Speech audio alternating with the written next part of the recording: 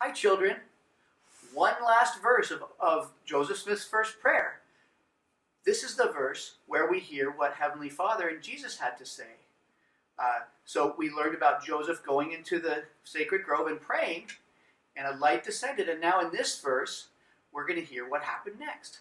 It starts, Joseph, this is my beloved, hear him. That's what Heavenly Father said. He pointed to Jesus and said, Joseph, this is my beloved son, hear him. So, Joseph, this is my beloved, hear him. Oh, how sweet the word. Joseph's humble prayer was answered, and he listened to the Lord. Oh, what rapture filled his bosom, for he saw the living God. And then it repeats, oh, what rapture filled his bosom, for he saw the living God. Now, rapture is really great joy. So what great joy filled his bosom? It filled his heart. And that's what that means. Let's try singing it. We'll try doing it on the piano, and I'll play it for you, and then you can sing. So it goes, Joseph, this is my beloved. Now you try. Is my beloved. Good. And then it says, hear him, oh, how sweet the word. You try. Hear. Whoops, let's try that again. Hear him, oh, how sweet the word. Good. And then, Joseph's humble prayer was answered. You try. Joseph's humble prayer was answered. And he listened to the Lord. Your turn. And he listened to the Lord. Oh, what rapture filled his bosom, for he saw the living God. Your turn. Oh, what rapture filled his bosom, for he saw the living God.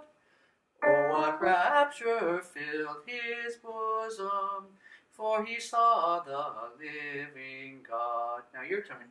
Oh, what rapture filled his bosom, for he saw the living God. Well, let's try it with the music. Sing along. Joseph, this is my beloved, hear him, oh, how sweet the word. Joseph's humble prayer was answered, and he listened to the Lord. Oh, what rapture filled his bosom, for he saw the living God.